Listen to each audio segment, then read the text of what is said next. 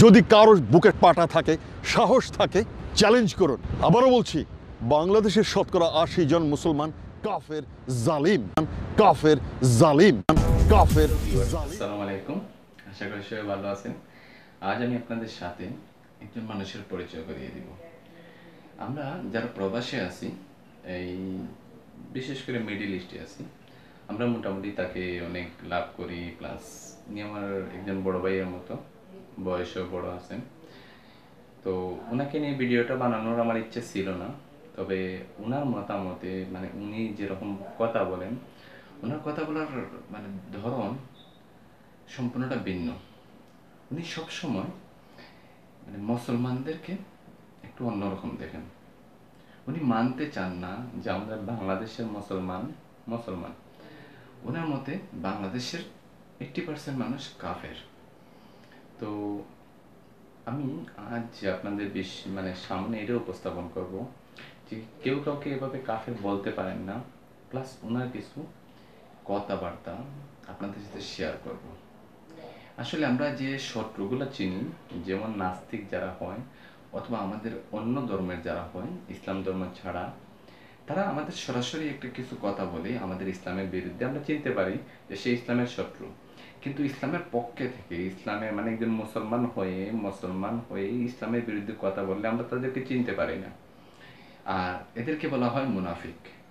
তো আজ আমি প্রথমে ওনার একটা ভিডিও ক্লিপ নিয়ে আসতেছি, যে ভিডিওর মাধ্যমে উনি বলতেছেন যে বাংলাদেশের মুসলমানরা যদি কারোর বুকে পাটা থাকে, সাহস থাকে, চ্যালেঞ্জ করুন। আবারও বলছি, বাংলাদেশের শতকরা ৮০ জন মুসলমান কাফের, জালিম, কাফের, জালিম, কাফের, জালিম। তো তিনি চ্যালেঞ্জ করে বাংলাদেশের মানে এক কথায় 80% মুসলমানকে কাফির বলে ফেললেন।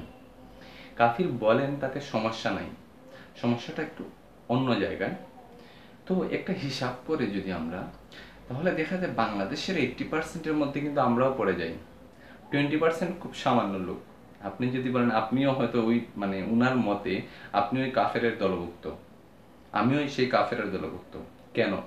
কারণ দেখেন, যদি 20% মানে মুসলমান, ওনার মতে যে 20% মানুষ কাফের না, সবাই কাফের, তাহলে 80% মানুষের মধ্যে কি আমরা পড়ি না? 80%, 100 জনের মধ্যে 80 জন, 80 জনের মধ্যে কি আমরা পড়ি না? অবশ্যই আমরাও হয়তো পড়ে যাই। তো উনার মতে আমরা কাফির, কিন্তু উনি একজন পাক্কা মুসলমান। কারণ উনি বলতেছেন উনার মেয়ে একজন, উনার ছেলে একজন, উনার স্ত্রী একজন, উনার আল্লাহ একজন, উনার রাসূল একজন, তাই না? আর তিনিও একা। তার মানে উনি সোজা কথা বলতেছেন যে তুমি একজন পাক্কা মুসলমান। তো আমরা প্রথমে শুনে নিই কাফির বলার হাদিস। কোন ইমানের দাবিদারকে কাফের বলা যাবে কিনা?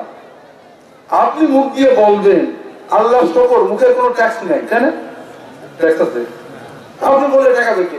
তবে রাসূলুল্লাহ সাল্লাল্লাহু আলাইহি ওয়াসাল্লাম থেকে ৮-৯ জন সাহাবী বিভিন্ন সনদে মুতাওয়াতির হাদিস, যদি কেউ কোন ইমানের দাবিদার, সে বলছে আমি মুসলমান, এই রকম কাউকে যদি কেউ কাফের বলে, আর ও যদি প্রকৃতপক্ষে আল্লাহর কাছে কাফের না হয়, তাহলে কাফের হবে কে?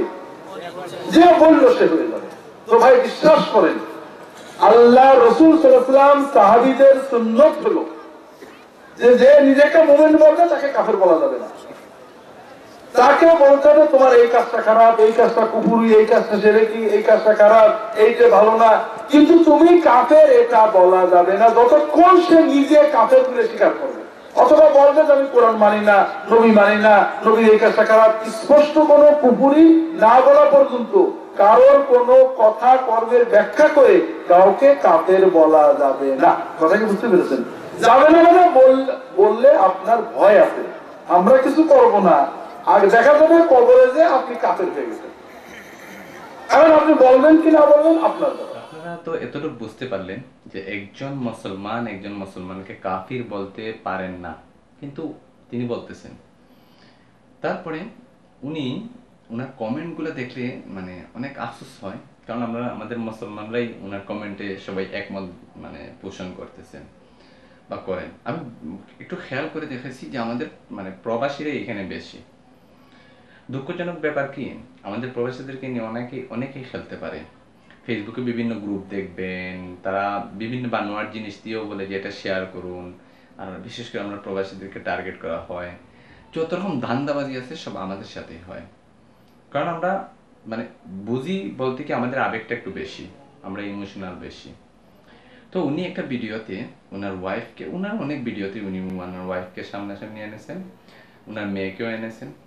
আচ্ছা, আপনাদের কি মনে হয় যে উনি যদি সঠিক মুসলমান উনি দাবি করেন, তাহলে কি একজনের ওয়াইফকে, আপনি কি পারবেন আপনার ওয়াইফকে হাজার হাজার লক্ষ লক্ষ মানুষের সামনে উপস্থাপন করতে? নিশ্চয়ই না। একজন মুসলমান, সে জানে পর্দা করা ফরজ, সে আবার মুসলমানের বিরুদ্ধে কথা বলে। কি কথা বলে? যে আমরা কাফির, বাংলাদেশের মুসলমানরা ঠিক নাই। আমাদের একটা মানে ভিডিওর টাইটেল দেখে, মানে থাম্বনেল দেখে আমি অবাক হয়েছি। সেখানে লেখা কি যে সমকামীদের বিশ্ব ইজতেমা। একটা মানে চিন্তা করেছেন, লেখা সমকামীদের বিশ্ব ইজতেমা।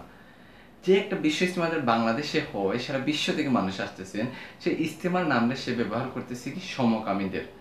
আশা করি সমকামীটা বুঝতে পেরেছেন যে যারা। তারপরে তার ভিডিওতে দেখেন এরকম কোনো কিছুই নাই, জাস্ট অন্য দেশের একটা কালচারে সে দৈরাই না বলতেছে যে একটা ইজতেমা চলতেছে। চিন্তা করছেন কিসের নাম নিয়ে কোথায় ব্যবহার করতেছে। তার ভিডিও কোয়ালিটিগুলো ভালো হয়, সে বিভিন্ন দেশে ঘুরে তারপরে সে ভিডিও বানায়, তার জন্য হয়তো অনেকের ভালো লাগে, আমার ভালো লাগে।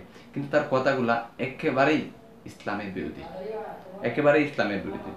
তারপরে দেখেন সে বলতেছে যে তার ওয়াইফের কথা বলেন, রাসূলের কথা বলেন, সবকিছু বলে, কিন্তু আপনি একবার তার পোশাক আশাকের দিকে দেখেন যে সে হাফ প্যান্ট পরেও চলে আসে, যেখানে মানে হাঁটু ঘুরে রাখা ফরজ। এত কিছুর পরে আমরা তাকে সাপোর্ট করতেছি, অথচ তার সব কিছুর পরে সে বাংলাদেশ সম্পর্কে ধারণাটা কি রাখে, বাংলাদেশ সম্পর্কে সে কি জানে? সে বাংলাদেশ নিয়ে কথা বলে, বাংলাদেশের মুসলমান নিয়ে কথা বলে। আপনি হালাল খাচ্ছেন, হালাল মাংস, হালাল খাদ্য, কিন্তু আমার কথা হচ্ছে আপনার উপার্জনটা কি কখনো হালাল? আপনার উপার্জনটা কি কখনো হালাল? আপনার উপার্জনটা কি কখনো হালাল? আমাদের বাংলাদেশের যতটা মাদ্রাসা আছে, যতটা ছাত্র আছে, তাদের কিছু দেখে না। এত পড়ালেখা, এত বড় বড় আলেম আছেন আমাদের বাংলাদেশে, সে কিভাবে বলে আপনাকে, আমাকে কিভাবে বলে সে কাফের? আমি আবারও বলছি, বাংলাদেশের শতকরা 80 জন মুসলমান কাফের, কাফের, কাফের। আর আপনি আমি কিভাবে মেনে নেই? যেখানে আমাদের ফজরের নামাজের পরে কোরআন তিলাওয়াত দিয়ে ঘরের মানে ঘরটা শুরু হয়, সকালটা শুরু হয়, সেখানে সে কিভাবে বলে যে আমরা কাফের? সে বলে সারা জীবন নাকি আমরা মানে আমাদের মানুষ মানে খারাপ কাজ করে তারপরে নাকি হজে যায়। আরে ভাই, আমাদের এরকম হয়, সে এটা হয়তো জানে না যে আমাদের বেশিরভাগ এটাই হয় যে ছেলে মেয়েকে বিয়ে দেওয়ার পরে মানুষ হজে যায়। আসলে সে মানে যতটুকু দেখতে শিক্ষিত, বলতে সার্টিফিকেট হলে যে শিক্ষিত তা নয়, সে কিন্তু আসলে একটা মূর্খ। আপনারা একটু মানে তার ভিডিওগুলো একটু মন দিয়ে শুনবেন, শোনার পরে বলবেন যে আমি কি বললাম। আসলে কি সে আমাদেরকে নষ্ট করতেছে না? সে আমাদের মধ্যে প্রবেশ করে আমাদেরকে ইসলাম থেকে দূরে সরাতে চাইতেছে। সে বোঝাতে চাইতেছে যে বাংলাদেশের মুসলমানরা মুসলমান না, আপনি আমি মুসলমান না। সে আমাদের ধর্মের প্রতি আমাদের একটা ঘৃণা এনে দিতেছে, কিন্তু সে আবার দাবি করতেছে সে পাক্কা একদম মুসলমান। আচ্ছা, আমি এটা ভাবতেও পারি না যে একদম পাক্কা মুসলমান হয়ে কিভাবে সে এরকম খারাপ খারাপ মেয়েদের শরীরে হাত রাখে, আর কিভাবে সে তার ওয়াইফকে বারবার হাজার হাজার মানুষের সামনে নিয়ে আসে। কি করে সম্ভব?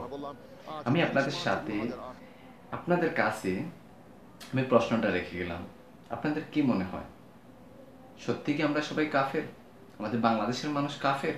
আর সে সত্যিকারের মুসলমান? সে যদি মুসলমান হয়, আমার প্রথম প্রশ্ন, সে যদি মুসলমান হয় তাহলে কেন সে হিজাব করে না? তার ফ্যামিলিকে কেন হাজার হাজার মানুষের সামনে উপস্থাপন করে? সে যদি মুসলমান হয়, কিভাবে সে একজন মুসলমানকে কাফির বলে গালি দিতে পারে? কিভাবে একটা দেশকে নিয়ে গালি দিতে পারে? কিভাবে? আমি আপনাদের সাথে প্রশ্ন করে রেখে গেলাম। যদি আপনাদের ভালো লাগে তাহলে আপনারা ভিডিওটা শেয়ার করবেন। এরকম হাজারো মুসলমান আছেন তার ধোঁকায় পড়ে, তার সাথে একত্রতা প্রকাশ করতেছেন। সে অনেক জায়গায় যাওয়ার পরে অনেক ভাইয়েরা তাকে মনে করেন এটাই যে সবাই মনে করে সে একটা সঠিক রাস্তা চলতেছে, কিন্তু আপনিও জানেন না, আমিও জানি না। আমরা কিন্তু যেরকম আছি আলহামদুলিল্লাহ, আমরা নামাজ কালাম পড়তেছি, আল্লাহর কাছে আছি, ঠিক আছে, কিন্তু তার কথা শোনার পরে আমাদের এসবের আগ্রহ নষ্ট হয়ে যায়। এরা কখনো আল্লাহ এবং রাসূলের নিয়ম মেনে চলে না। এরা কখনো আল্লাহ এবং রাসূলের নিয়ম মেনে চলে না। ওরা মুখে বলে ওরা আল্লাহকে বিশ্বাস করে, রাসূলকে বিশ্বাস করে, কিন্তু এরা এই হেন কর্ম নেই, সব অপকর্ম করে থাকে, সব অপকর্ম করে থাকে। কিভাবে আপনি বলেন যে আপনার ফ্যামিলির মা বাবা ভাই বোন এই 80% মানুষের মধ্যে আর সে কাফির বলে আর আপনি আমি মাইনে নেই? কিভাবে এটা সম্ভব হয়? আপনি আর আমি সাপোর্ট করতেছি দেখে সে অনেক উপরে উঠে গেছে, আরো উপরে উঠবে। আমি আজকের ভিডিওটা বানিয়েছি তার উপরে ক্ষুব্ধ হয়ে এতটুকু যে সে আমাদেরকে মানে সব সময় আমাদের বাংলাদেশটাকে অবহেলা করতেছে, অথচ আমরা আমাদের দেশটাকে কতটুকু ভালোবাসি আমরা জানি। আমাদের দেশটাকে সে অবহেলা করতেছে। সে আমাদের বাংলাদেশের নাগরিকও না, বলতে গেলে আমাদের বাংলাদেশের নাগরিক না, সে অন্য একটা দেশের নাগরিক হয়ে কিভাবে আমাদের বাংলাদেশকে এরকম অবহেলা করে গালি দেয় কেন? দেশ আমাদের যতই খারাপ হোক, এটা আমাদের দেশ, আমরা দেশকে ভালোবাসি, আমরা ইসলামকে ভালোবাসি। সবাই ভালো থাকবেন, সুস্থ থাকবেন। আবার নতুন একটা ভিডিও নিয়ে আপনাদের সাথে হাজির হবো ইনশাআল্লাহ। আল্লাহ হাফিজ।